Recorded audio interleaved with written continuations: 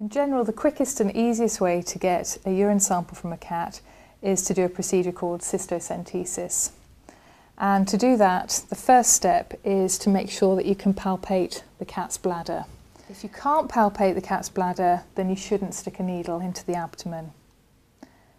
And if you find, either because the cat's very fat or because the bladder is very small, that you can't palpate it, then an alternative is to use ultrasound to guide you in placement of your needle.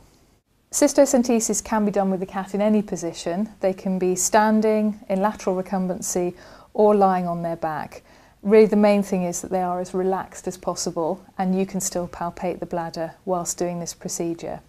The equipment that I use to collect a cystocentesis sample is a 5 or 10 ml syringe and a 23 gauge needle, usually using a 1-inch long needle.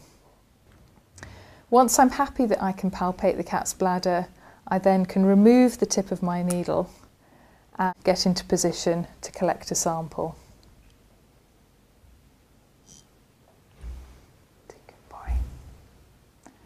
So again, I stabilise the bladder, and once I'm happy it's stabilised, I can then introduce the needle over the skin, slide it in very, very gently, and then collect a sample.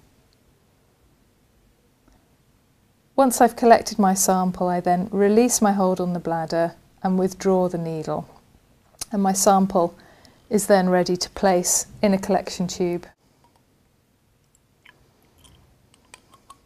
And 5 ml of urine is generally adequate to do all of the tests that we need to be done.